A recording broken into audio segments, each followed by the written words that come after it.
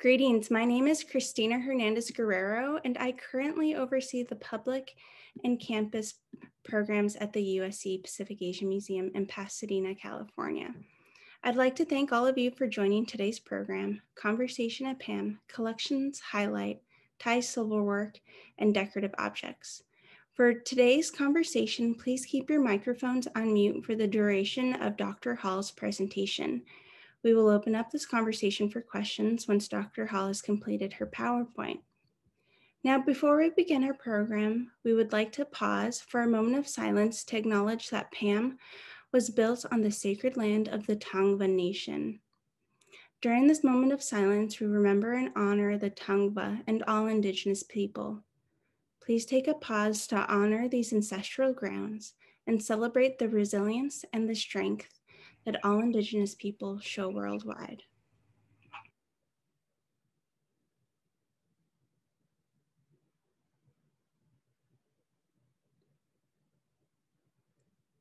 And now it is my pleasure to pass this program along to our director, Dr. Bethany Montagno.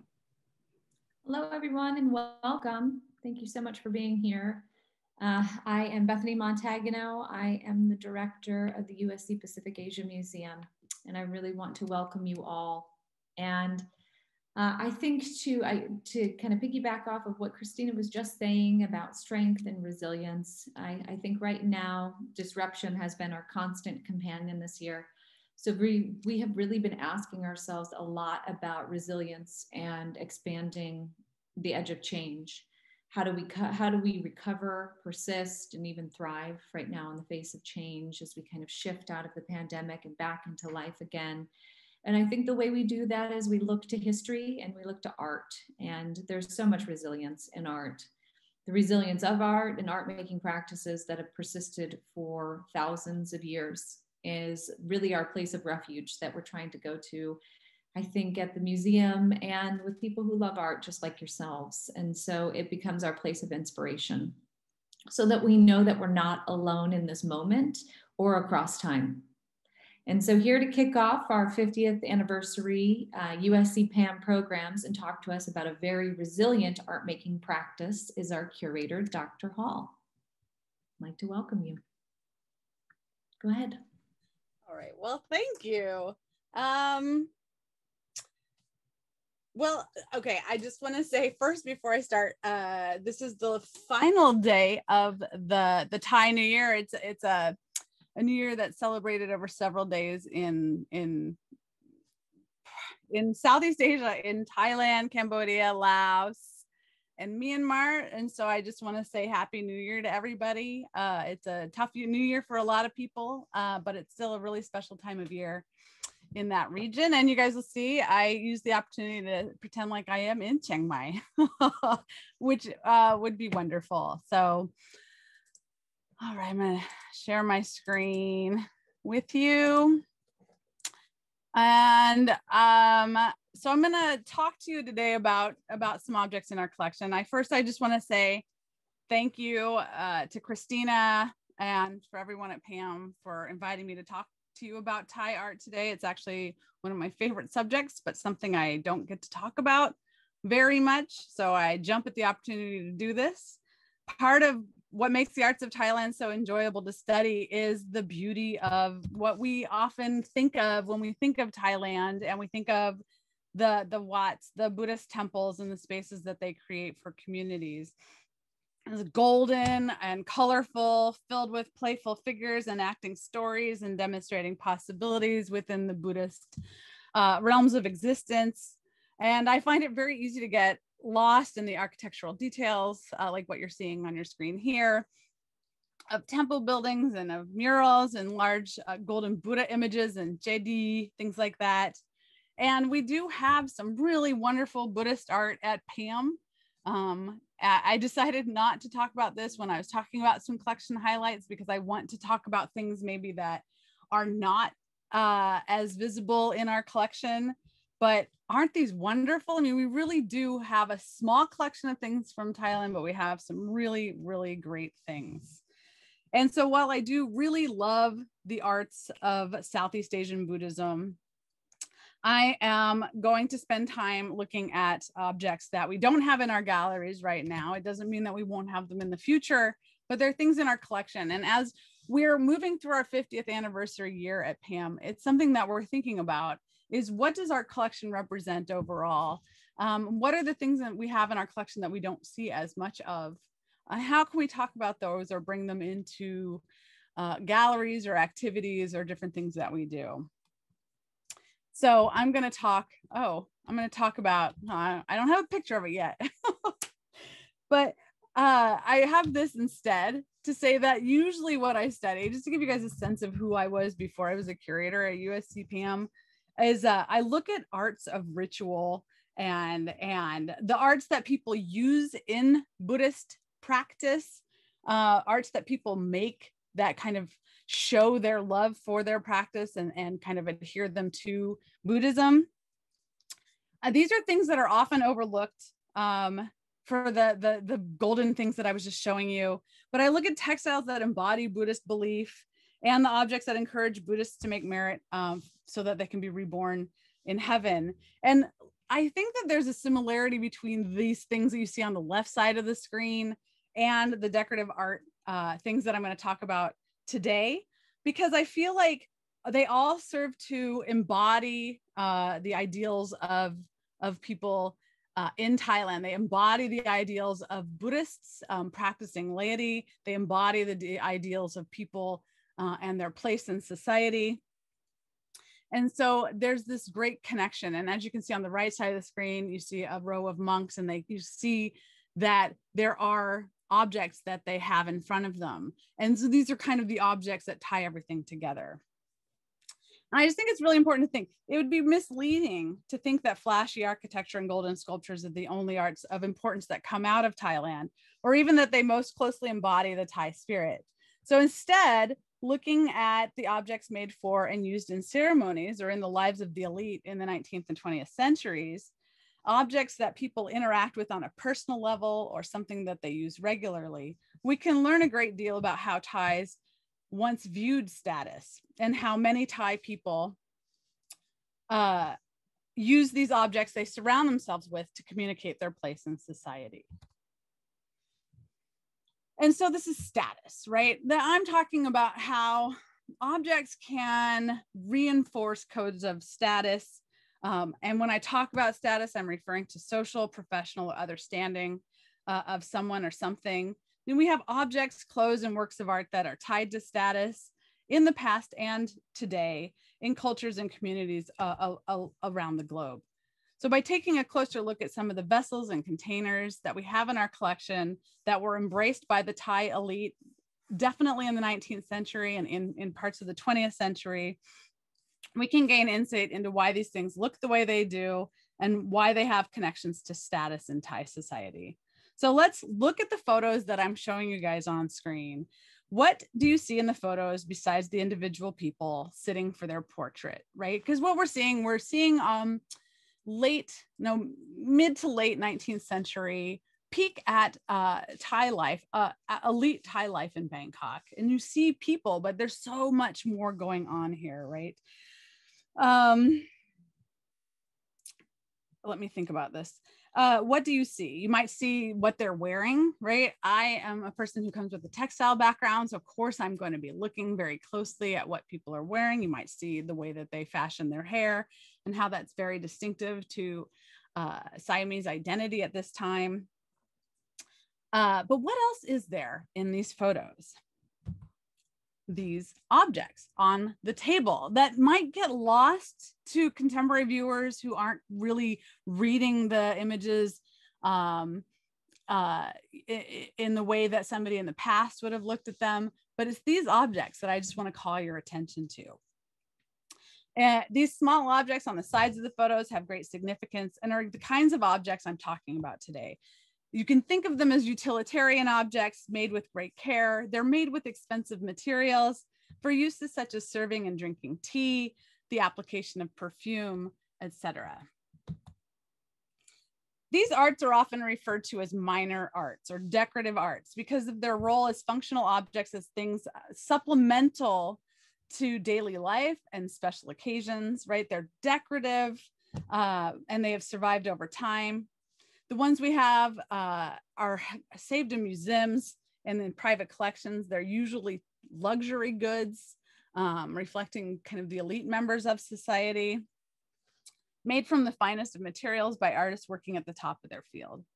In other words, these are luxury items made to display wealth and status, and they connect to the royal family, or at least to traditions that were started and embraced by the royal family in Thailand. And not just in Thailand, but in surrounding places as well. I just, you know, it's been so long since I've talked about this stuff that I thought, well, I'm just going to throw a map in there. It's usually what I do when I'm talking about Southeast Asia, because even though I know it really well, I should never assume that anybody else does. And so what I talk about the Bangkok and how what I'm talking about today is really centered on Bangkok. So this is where Bangkok is. We've got this huge country. It's culturally different. It's historically very different depending on where you are in the country. And so for those of us who love and study Thailand, we get really into the nitty gritty. I spend a lot of time at the top of the country. I'm really excited to go back to town so I can spend some time in the northeast of the country, but that's irrelevant. What I want to show you is the capital is down here. And so when I talk about Bangkok, this is what I'm talking about. And if I mention southern Thailand, you know, it's on the peninsula here. So and so many of the Thai objects in museum collections reflect class in or upper class life in Bangkok. Ordinary people's belongings were simpler, made of less expensive materials, but their functions were quite the same. Shapes and materials and styles varied outside of Bangkok in different regions of Thailand, but something that might be made out of silver and lacquer in the capital would have been made perhaps out of wood or basketry, but still had similar uses when you get outside of that region. And so that's something that's shared across the country. The finest objects were owned by the royal family, and they were made in royal workshops and presented as gifts to important people. Even until today, the royal palace in Bangkok has its own group of artisans who can create the finest materials that then they can have for the royal family, or that the royal family can hand out. So they have goldsmiths and silversmiths, mother of pearl, inlay artists, and jewelers. Looking at the photographs I have on the screen here, it's clear that we're seeing, it's clear on the right anyway, that we're seeing images of kings. Thai kings are the ultimate highest members of Thai society, and proximity to the king is only given to the most elite members of society. Beginning in the 19th century, and especially with the influence of King Mongkut, also known as Rama IV, he's the guy you see on the left, and continuing with his son, King Chulalongkorn, or Rama V on the right, Thai kings surrounded themselves with regalia and objects that served as visual reminders of their unique status. So in the mid-19th century, as European influence comes in and as we get the advent of photography, we start to see how important these objects are for display. And so as photography becomes this important medium for documenting royalty, we see setups like the ones on the screen and in these old photographs where they make sure they have these objects next to them as part of their post. Right, the objects our royal regalia. We have the crown of victory, which you see on Rama V's head on the right. You have a royal staff. You'll have a fan and a fly whisk, and royal utensils, weapons, and slippers if you are looking at an image of the king. And so all of those things are in these photographs. They serve to kind of remind us of the king's power. And royal utensils are actually pretty amazing because they are for the royalty, but they are the same things that you would see used in other capacities by other Thai people. There are 4 royal utensils, each made of gold for the king. And so the material that it's made out of is one of the reasons you know it's not for a regular person. You have a betel nut set, a water urn, a libation vessel, right? A vessel for water libations, and a spittoon. And those sound very ordinary, right? Even if you're not entirely familiar with things like betel nut chewing, a spittoon, we all know what that is, a water urn. And so it's really the materials and how they're made that makes them so special. And so then they convey wealth and status to a subject, and they are identifiable to anybody who sees that photograph, because the photograph then has the power of the king. You see the king and you're familiar with the objects that he has surrounding him. Right? They show us who he is. They show us that he's special, and they're always placed next to the king's throne during royal ceremonies, and they are personal. They have his insignia and rank on them. He doesn't share them with anybody else. But king's advisors and people who are very important and high rank in the court will be given a replica set of the king's royal utensils when they are promoted. So you can see how this all wraps together. And when you start from the top, you start to see, right, these things and how important they become, when maybe when we're looking at them without knowing that, we don't really see it as much, right? So then you get people like the first photographs I showed you of elite Bangkok, people who are probably connected to the king, but not closely, but maybe the objects they're showing us came from the king's orbit, right? So then they communicate their status that way. And we can understand how important objects like this become. Let's see, I'm going to find those photographs again. So this is what I'm talking about, right? You can see then that these objects become more important than you realize. These people are elite. They're able to afford the finest things, from the silk textiles to these incredible silver and gold objects. So now I'm going to turn to the objects. I'm giving you a little bit of context for everything. Oh, I keep flipping around. So this is what I was talking about. I couldn't find really good images of the royal utensils. This gives you a sense of what I'm talking about. I was water libation vessels, because water is such an important part of Buddhist ceremonies, and pouring water is important. We don't really have any of the silver ones in our collection, but here are some examples of libation vessels in clay. And what I like about this is it also shows you that, again, when I'm talking about silver and the more elite materials, you can still find most of the shapes of everything that I'm talking about in other materials as well. And here are some other elite members, but you can see again, they're wearing these incredible textiles, but what do they have next to them? Tea things. What is that?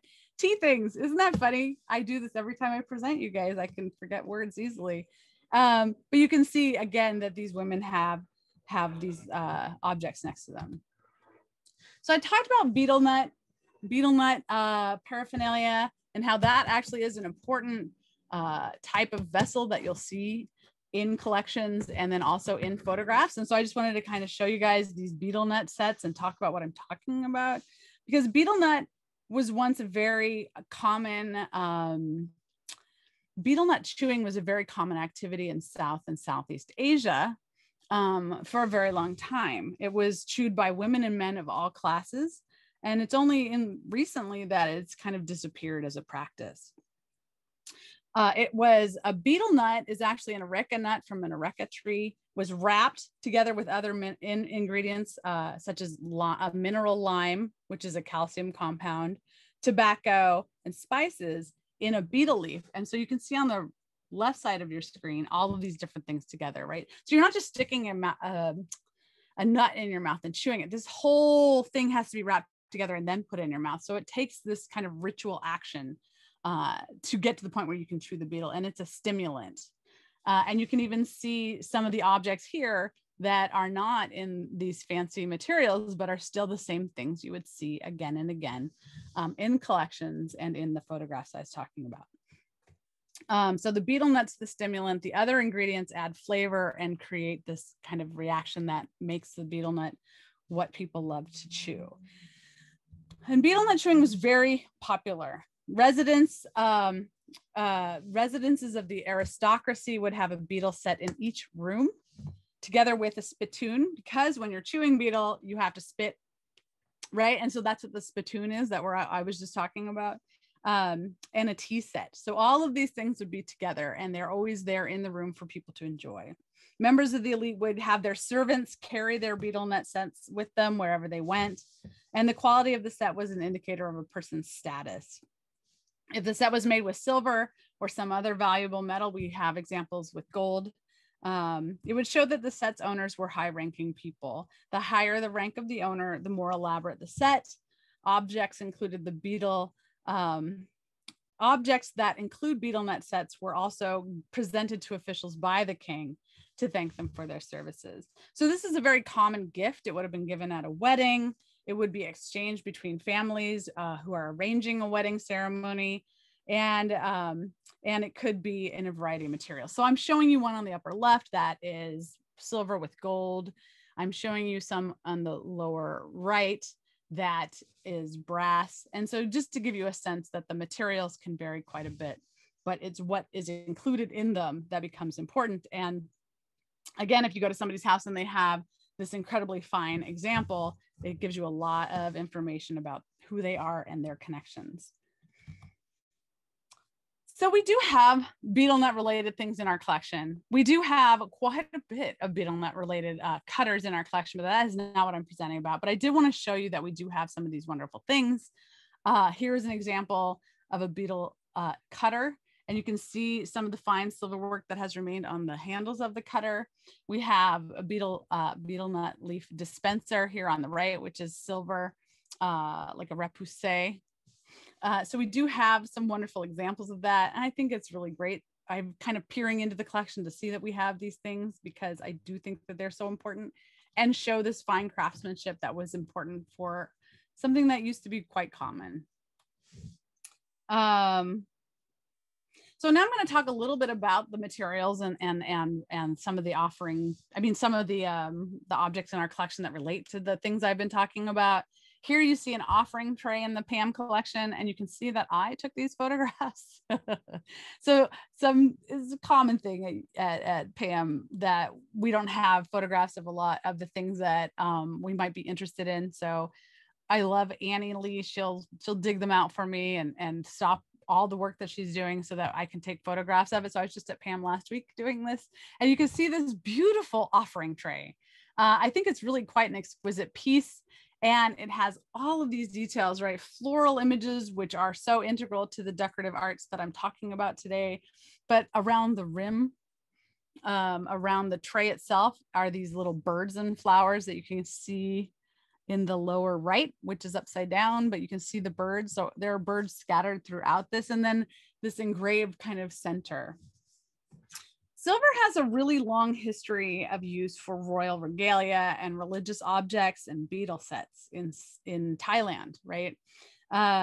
Which is really interesting because there are no silver deposits or silver mines in Thailand. So everything made out of silver has to have come as an import. So its history is a history of trade as much as it's a history of regalia and royal use.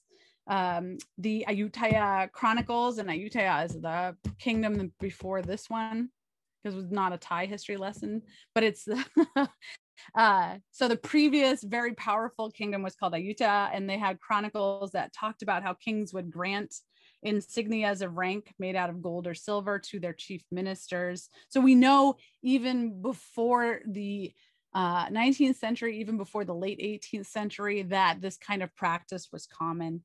But it's really in the 19th century that we see this practice of having silver utensils and different kinds of decorative arts taking such an important role in understanding status and display. So here we're looking at something, different techniques were used to create the silver. Oh, here's the base of that beautiful tray. I really, really love this thing. But we have different techniques that are used. We have repoussé objects, which is a very it's a very popular technique in Southeast Asia, and discussions of repoussé talk about the different places where it was used and where it's very popularly made. One of those is Chiang Mai, which is where the temple is that I'm standing in front of. Repoussé is a technique in which the designs are represented in high and low relief, so they almost look like they're embossed. You can see kind of a sense that it's not a flat surface. And this is believed to be a very old art in Thailand, and it continues to be quite popular today.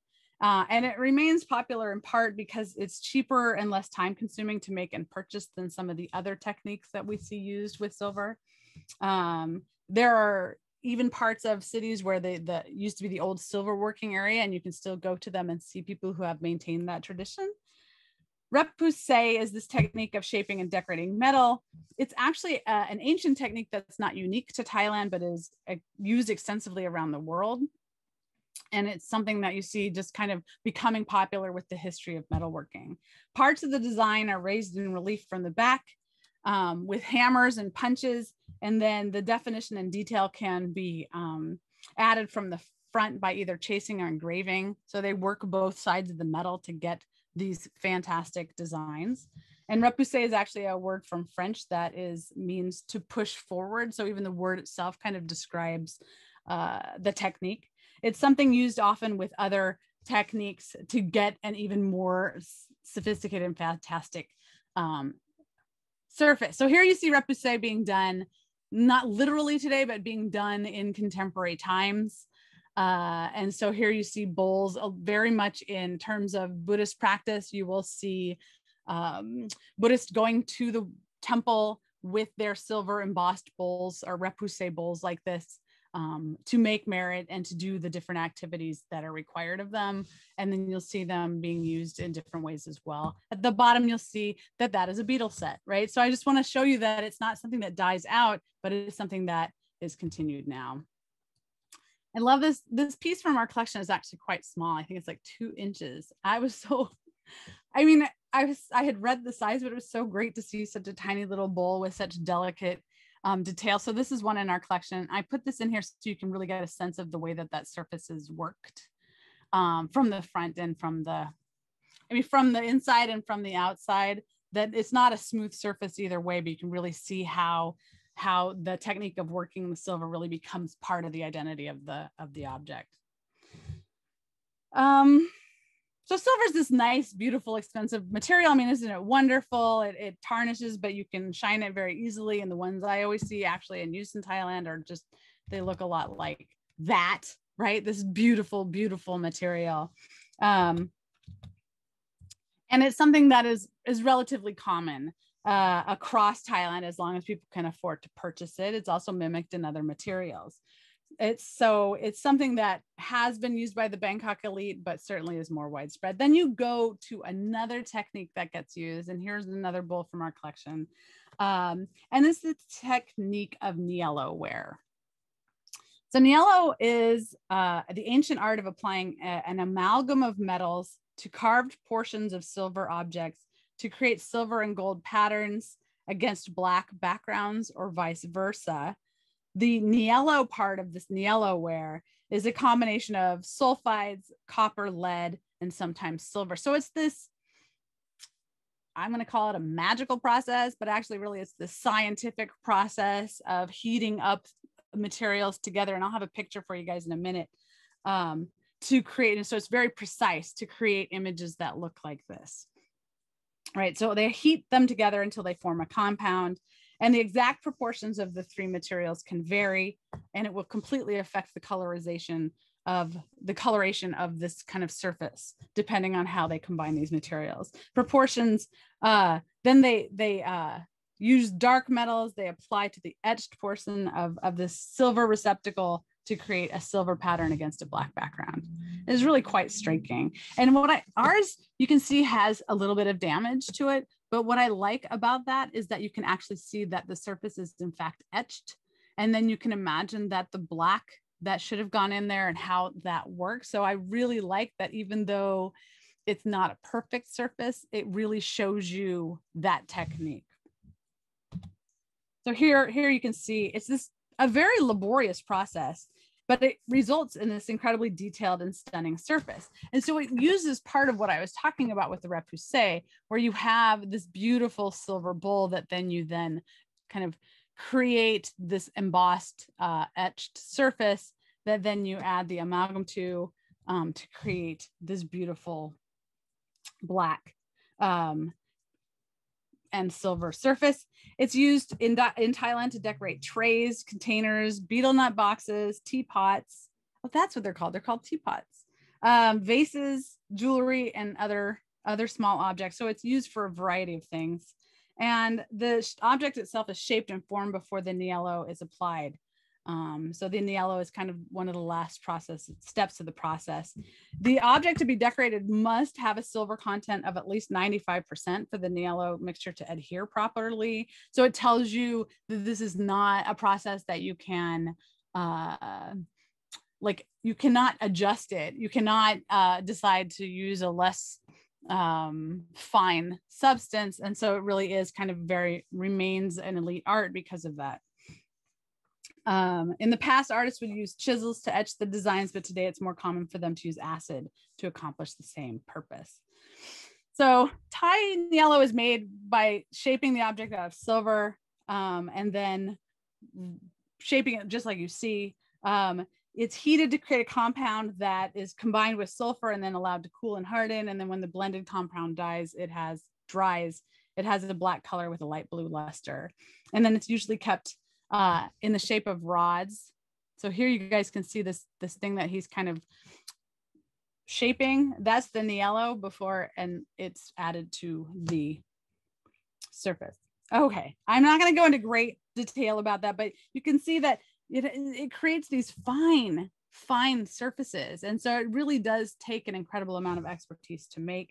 Once complete, the pieces polished, right, to get this beautiful shiny surface. And in fact, this is not a technique that is unique to Thailand either. People who study decorative arts or are familiar with this process will tell me that it actually has been known in Europe for over 2,000 years. And we aren't sure how it came to Thailand, but most people kind of seem to think that it came from the Portuguese, who were in Thailand by the 16th century and were influential in bringing this technique to Thailand. But some argue that in fact it is the Thai tradition is actually a derivative of what was done in Persia, which is very believable because the Persians had a very strong influence with trade in Thailand around the same time. And those people argue that it's evidence from the designs and patterns of the Thai pieces that really we can see this connection to Persia. And we do have really strong connections between what was called Siam in the time before now and the Islamic world in the 16th century, and that this really did impact the trade and arts in Thailand. And so I just think that it's really interesting to think we have two very different places, right? Portugal and Persia, and we can make arguments for both to have had influence on this technique, which is not indigenous to Thailand. And we do have records that talk about niello ware use in Thailand that date as early as the 15th century in Ayutthaya, that earlier capital, and very much a center of trade in Southeast Asia. We know that royal laws during the reign of King Boroma Trilokanath in the 15th century decreed that a nobleman of certain high rank was entitled to govern a city and demonstrate his exalted position by owning a niello ware pedestal and tray. So again, we see even written in chronicles that important connection between objects like this and status, and not everybody could own them. And this is reiterated several times. In the 17th century, we know that King Narai sent a niello ware gift to King Louis XIV of France. So again, seeing this connection between Thailand and other places and the importance of this type of object as a gift for status. So it's not that surprising looking at these, and really these are some of the finest examples because they incorporate gold into their service, but it's not hard to imagine that this would be something so popular, but only refined or reserved for the elites. So I just want to say that I'm focused on the silver and those objects, but we do have ceramics that function very much in the same way. And we do have some examples in our collection. These are not PAM objects, but here we have a type of ceramics called bencharong. And it is a ceramic that was originally made in China for the Thai court. It is a unique type of enameled porcelain. And you can see that is very much filled with Thai images and designs. And these were, again, imported and made at the Imperial Kiln site in China. So you know, this is, again, not something that was accessible to all. It's something that becomes very popular in the 19th century and into the early 20th century. And you can see they are the same types of shapes of the other objects we're talking about. And so I think that that is just something really great to iterate. So benjarong is basically a 5-color porcelain. And it's a name that comes from Sanskrit that says basically 5 colors. Not all of them have 5 colors. It doesn't have to be that literal. But I just want to give you this detail, again, not of a PAM object, but just to give you a sense of what these really wonderful, wonderful ceramic objects are. Here we have some, and I don't have a like overhead view of the one on the left, but this gives you a sense of, as we get into the later part of the 19th century and in the 20th century, these objects are actually made in Thailand. They become more accessible and to a larger market when that happens, but they remain very popular. And so we do have some wonderful examples like the 2 here. And this one gives you a sense of the surface from the top. And so this is another type of tray that you can imagine holding some of the things that we've already talked about. So it's often quite floral and it's got the 5 colors. And so I say that they have Thai designs. What exactly does that mean? One of the things you can look out for is this Lai Granok, which is a flame motif.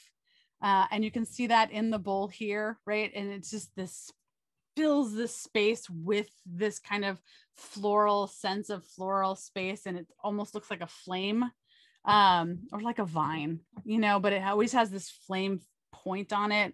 And it really is something that you'll see on a variety of different kinds of things: architecture, textiles, ceramics, and silver in Thailand. So that's something you can expect to see in these decorative objects.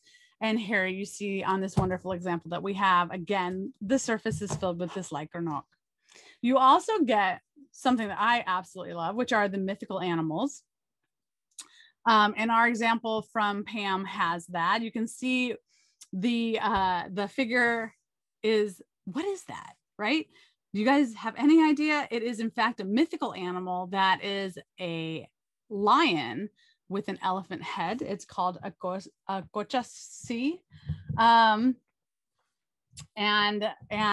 these animals are very popular. They are related to Buddhist cosmology, which I'm not going to get into here. Maybe that's a whole other lecture. But I just think it's so great to see them. I am a big fan. And then on the bottom of the same bowl, we see a lion. And you can tell that, you can just tell the differences because of the shapes of their heads. And a lot of the animals that come from this really special forest in Thai Buddhist cosmology have this hybridized appearance. This is not one of our bowls, but I just wanted to show you some other examples, the kinari. And if you go to Thai town, you'll see kinari on the top of light poles. So maybe you're familiar with that. It's very popular. The norasing, which you see a lion body with like a human top half, right? The kinari is a bird with a human top half. You have tepanom and tewada, which are like celestial beings. And so they often, these animals and these figures are reminders of the heavens that can await people who are dedicated to Buddhism and gain merit through proper behavior. And so all of this stuff is wrapped in together. The motifs are important, the shapes are important, the materials are important, but really, you know, I just want to kind of break down some of that and show how a bowl can be a bowl, but a bowl can be a lot more than that. So at the beginning of my talk, I say that we can gain insight into why Thai decorative objects look the way they do, why they have a connection to Thai society and status. And we can look at these vessels closely and see how they're embraced by the Thai elite. And I'm doing it very superficially today, but even doing that little bit, it helps you to kind of break down and understand a little bit more about what you're seeing when you're seeing some of these old photographs and getting a better sense of Thai society, what, 100, 150 years ago.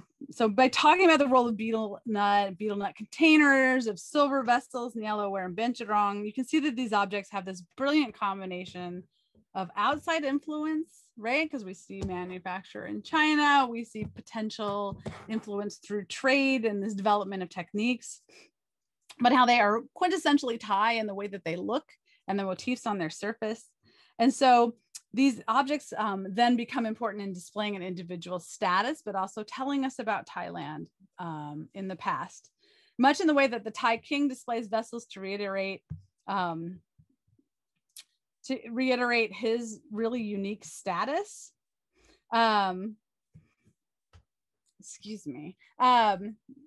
Thai elites had similar objects to show their proximity to the king, because if the king is the most powerful, right, then how close you are to the king then becomes very important as well. So like the golden threads and the beautiful trade textiles that were worn by these members of society, so that everyone who saw them knew immediately of their roles. The vessels used for betel chewing, perfume wearing, and tea drinking served much the same purpose.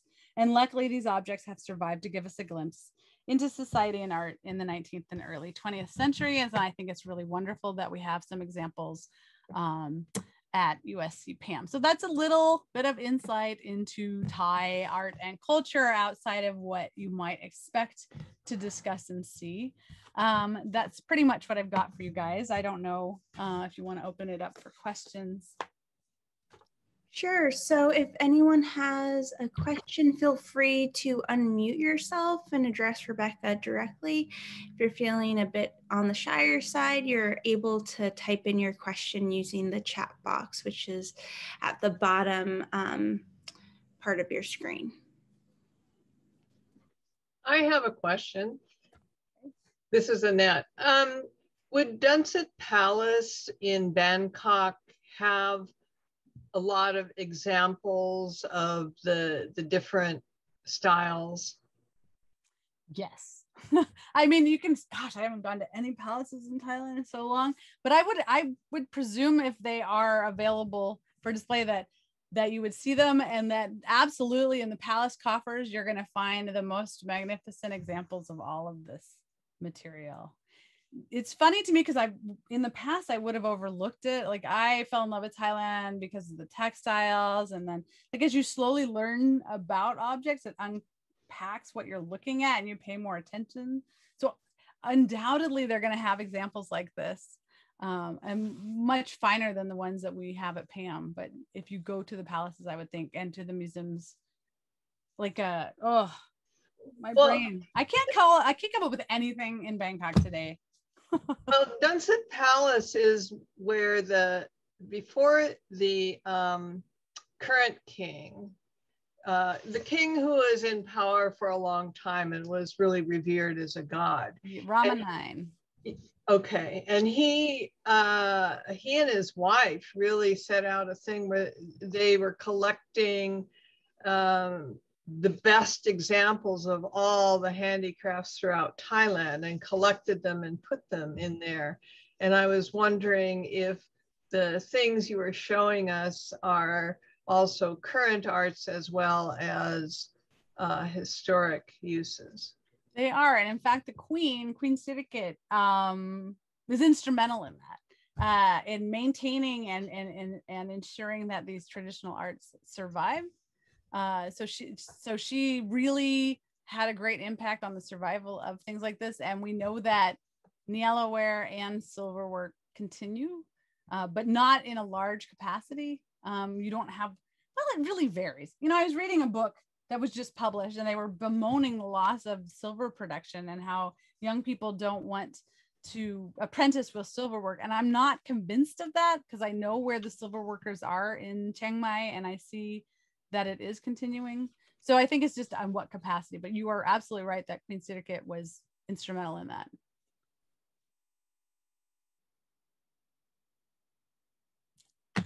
I have another question. Oh, okay. If no one else does.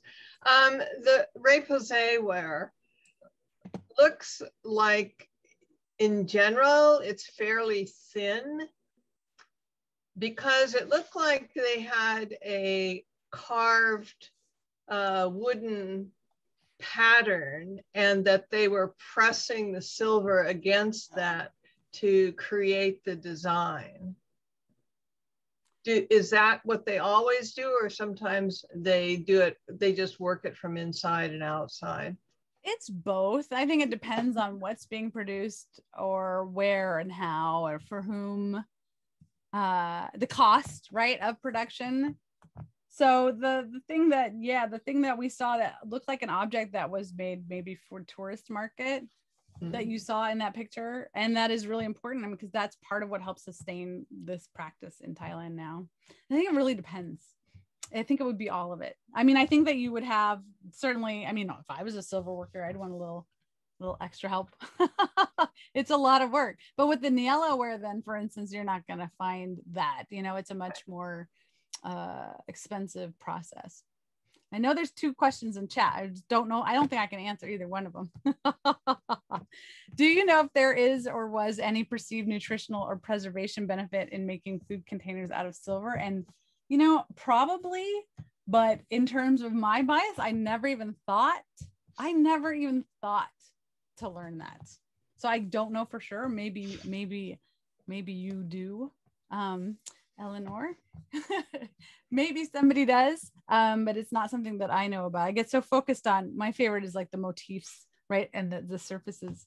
And then does silver as a metal symbolize something in particular in Thailand? And again, it has to, right? But that tells you, I get my bias in that I have no idea what.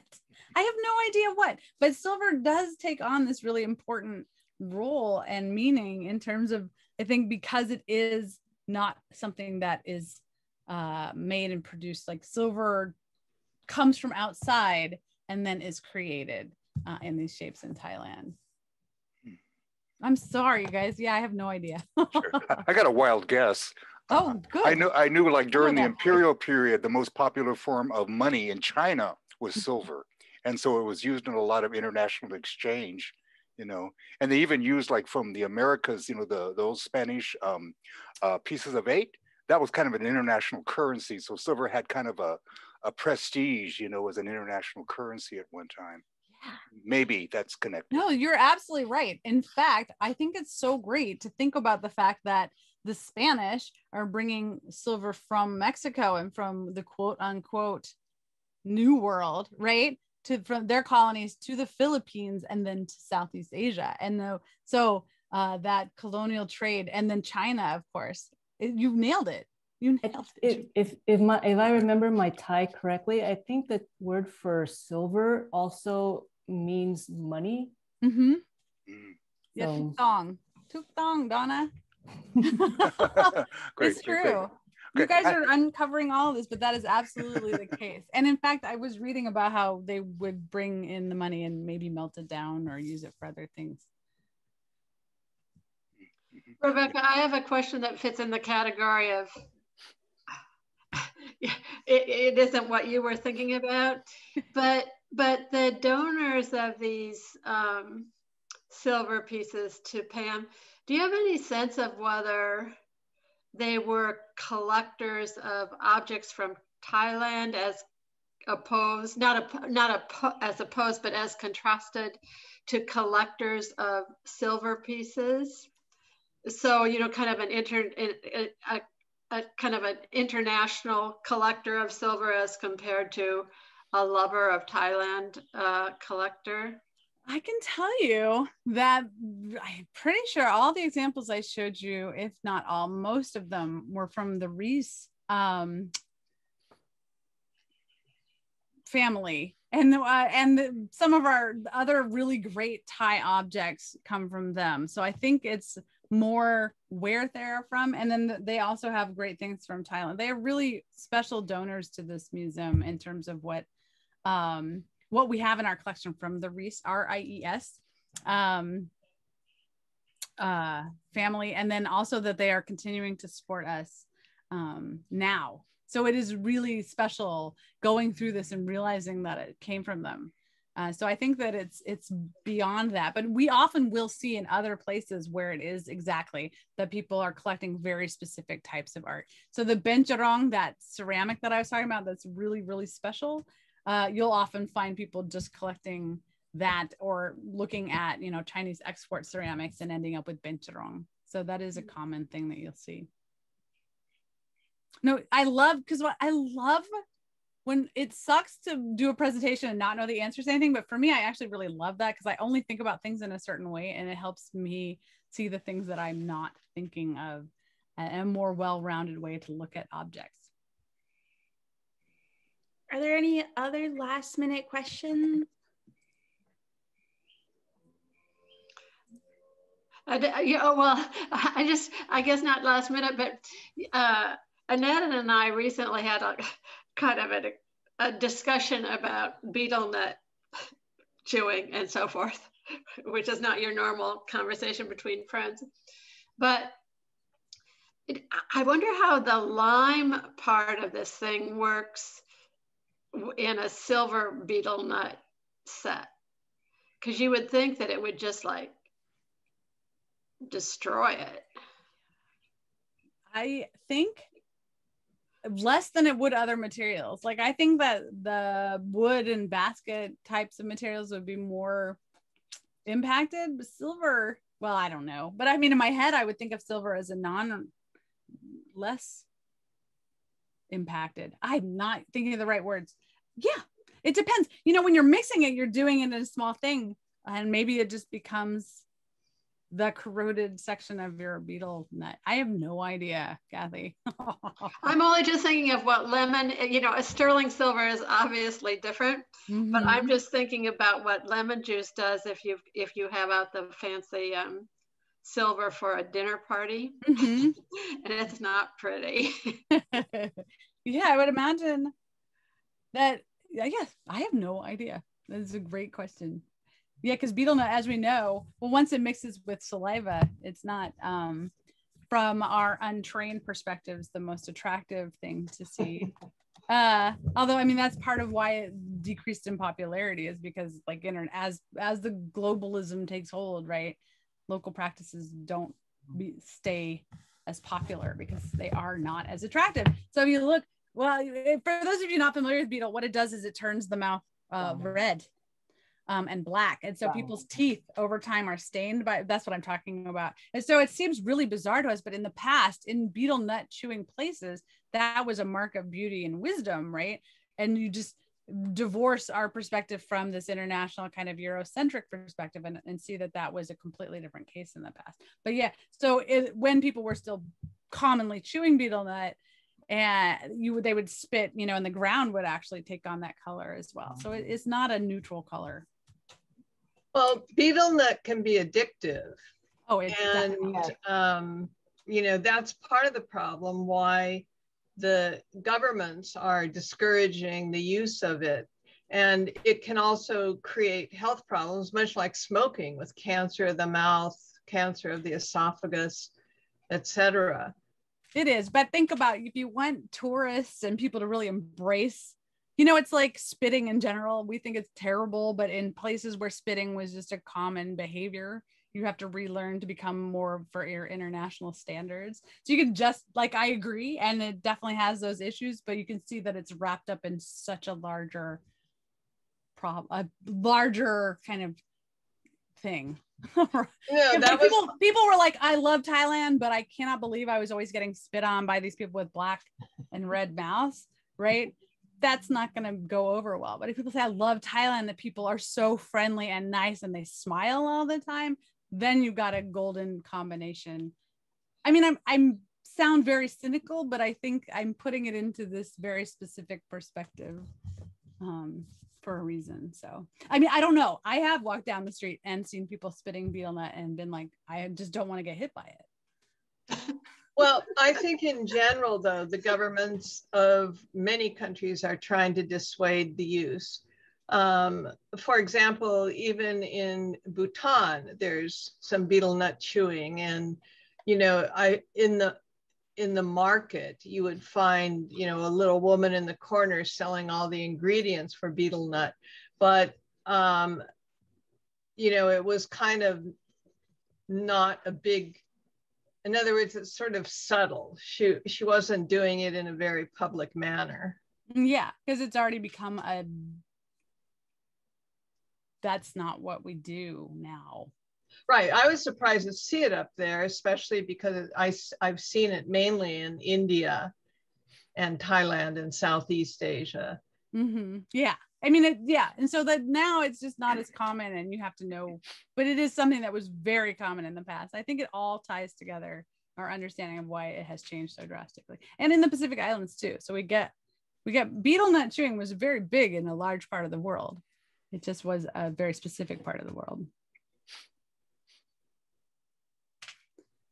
All right, I think, yeah, right? I think we're out of time, but I just wanted to take a moment to thank Rebecca again for leading this really interesting talk. I learned a lot. I also want to thank our participants, especially our docents. It's so good to see all of you. I hope to see everyone at our next collection highlight conversation that will be posted soon. Thank you. Take care, everyone. Thank you. Thank you. Thanks, guys. Yeah, stay safe. Great.